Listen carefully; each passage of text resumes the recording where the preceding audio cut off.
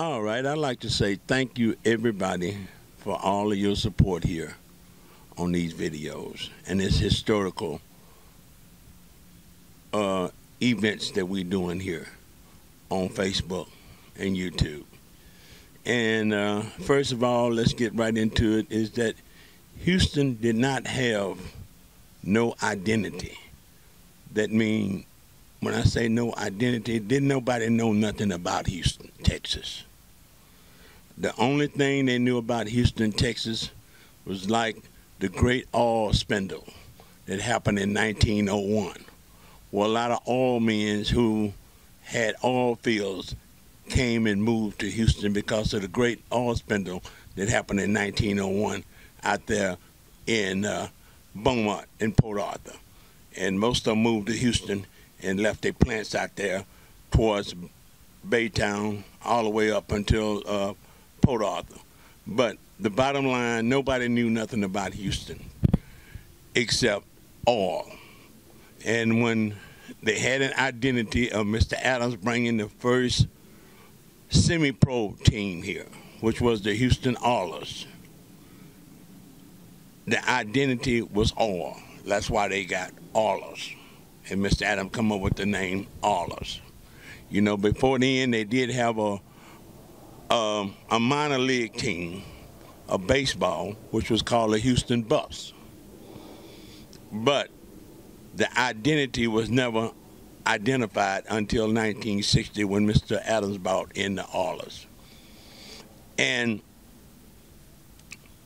NFL did not want to come to the South because of the Jim Crow law. And when they did decide to come to the South, it wasn't here in Houston, it was in Dallas. And the thing about that is that they brought in a oversighter to make sure that it wouldn't be no segregation among the NFL players and the city. When they went to Dallas, they brought in Tex Stram, which Tex Stram was the president of the Dallas Cowboys. And the owner, Clinton Mitchell, did not want to be part of the scenery, so he let Tex Stram, who once was the president of the Los Angeles Rams, and also hired Pete Rozelle as his PR man for the Los Angeles Rams. And the oversight to make sure no discrimination would come with the new professional football team that was coming to Texas that was called the Dallas Cowboys. But I'm talking right now about us here in Houston. We'll get on to that into another segment. But right now we're talking about Houston having an identity.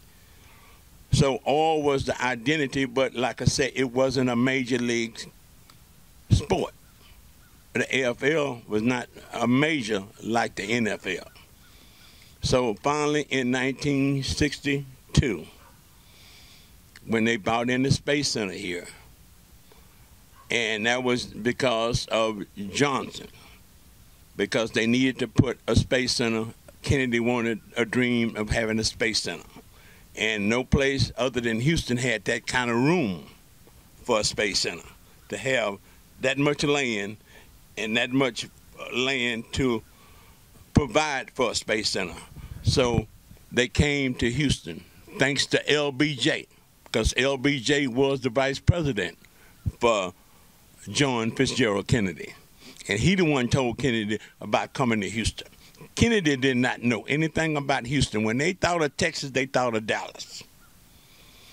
So when they came here and built the Space Center, because they felt like the Space Center would give them worldwide attention, not just around the United States, but all over the world. And that's when we became an identity. We had some kind of identity here in Houston. We became to be a space city instead of an oil city like we used to be, because nobody really identified with oil like they did with space. And that's when they came up with the Astros. And the Hawthornes Really the name was, like we said, was before the Colt 45. And Mr. George Roy Harfine, who bought the team here and got the franchise. Because, see, when you get in a major league franchise, they did not want to come to the South. That's why today you don't see no Major League Baseball teams in New Orleans or Mississippi. And the reason why you see it in Atlanta, because Atlanta did not have that baseball team. That baseball team came from Milwaukee. That what used to be the Milwaukee Braves. And Hank Aaron came over with that transition from Milwaukee to Atlanta. So they did not have, and that's why you don't see no Charlotte or none of them teams in the South with a Major League Baseball team. But Harfine had promised them that they would not discriminate. And when they first came out here, they was the Colt 45. And then when they did get the identity of space, then Houston began to have a space identity. That's why when everybody else came to move in here, like the Houston Rockets, the professional basketball team, it was the Houston Rockets. And everything was geared around space here in Houston. And the Houston Astros, along with Mr. Harfine, he liked it the name Astro. That the dome was not called the Astrodome. No, when they first built that dome in Harris County, it was called the Astrodome. Mr. George Roy Harfine liked it Astro so much, so he put Astrodome on it. And when Playland Park closed down, and Mr. Harfine and his family and them seen the amusement that was going on, that they was not going to be discriminated like Playland Park, then Mr. Harfine and his family built the place, and they owned the property across from the Astrodome, and that's how you got to be called the Astro World. So everything was about Astro. The Astro Hall. And Mr. George Roy Harfine, who was once a Harris County judge and became mayor, and also put together Mr. Bob Smith, put together to build the Astrodome. And before, it was just called the Dome Stadium, Harris County Dome Stadium. That was the original name. And when they brought in baseball here, and it made Houston a major city now. People can identify with Houston, Texas now. And then later on, around about 1965, Dr. Michael DeBakey over at Methodist Hospital, he performed the first heart surgery. And then later on, Dr. Denton Cooley over there at St. Luke's made another remarkable thing with another heart transplant. So now Houston was beginning to be not only a space city, but a medical city.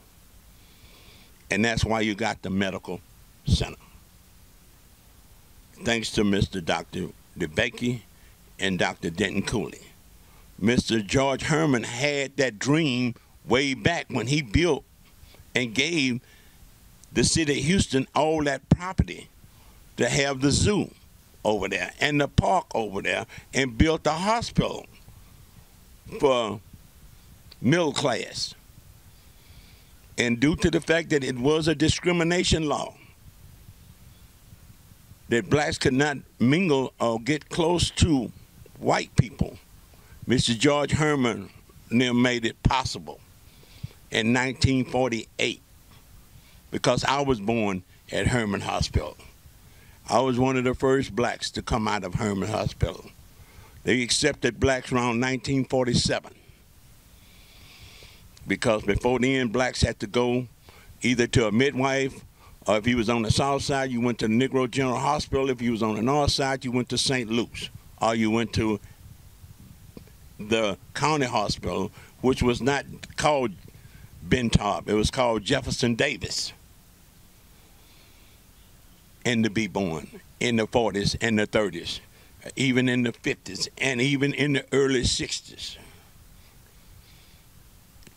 But this is the history of our city that I love so much. And one thing about Judge Roy Harfine and his amusement park that he built, which was called the Astroworld. See, before then, they had a place they called Playland Park. And Playland Park, it wasn't the idea that they, discriminated. Like I say, it was the law. Blacks could not go out to Playland Park. Playland Park right now, if you put it on the map, it's right there on Merworth and South Main today. That's what Playland Park was. And Playland Park only accepted blacks to go out there on Juneteenth. That was the only day blacks could go to Playland Park. And Playland Park was an amusement park that had a roller coaster that blacks didn't never have the experience of riding other than looking at it on TV. And Playland Park did not really discriminated. I found that out because when I worked out there at Coach Stadium, now that was the original stadium, Coach Stadium. When the Colt 45 started their baseball season, before the Astrodome was built, they had to have a stadium, a temporary stadium. And Mr. Harfine had promised them by the time the Astrodome would be built, when I say they had promised the Major League Baseball Corporation that by the time the Astrodome would be built, and it would be built, that blacks could sit anywhere they want to sit.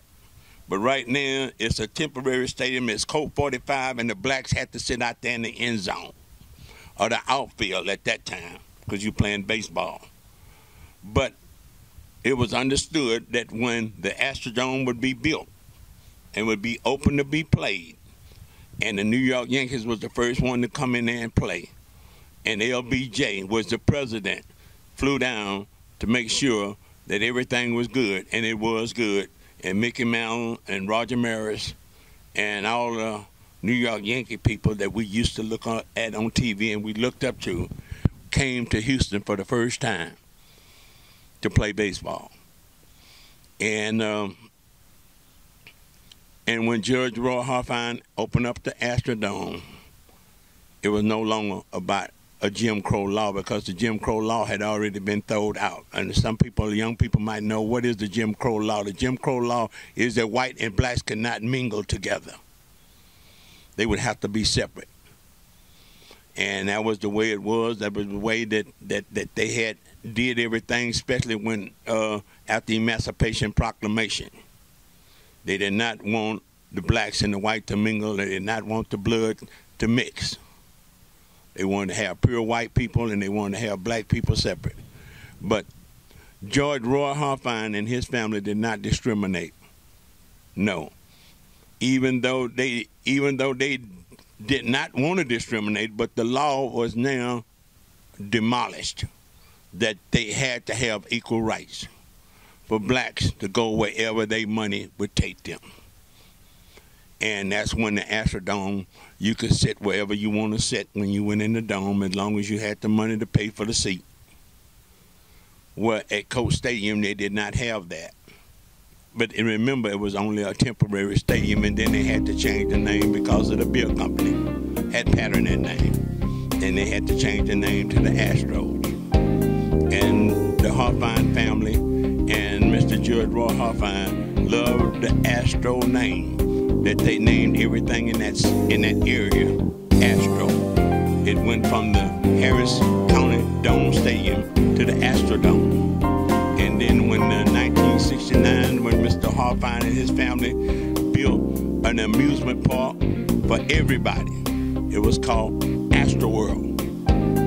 And the building next door for the rodeo and for the events that the rodeo was having every year, he built a place next to it was called the Astro Hall. So we did not have an identity. And when the NFL came to Texas, it did not come to Houston. It went to Dallas. And then when they did go to Dallas, they did not have Dallas, Texas did not have full control over the NFL. It wouldn't be for Tex Stram they wouldn't have a Dallas Cowboy. And it's one for being able to bring professional sports here in the state of Texas. That's why you have two stars. One star is for football, and that's the Dallas Cowboys. The next star is for baseball, and that's us here in Houston, Texas, our Houston Astros. We want to wish them well. We want to hope they go on and continue winning the World Series like they did in 2017. But we are so proud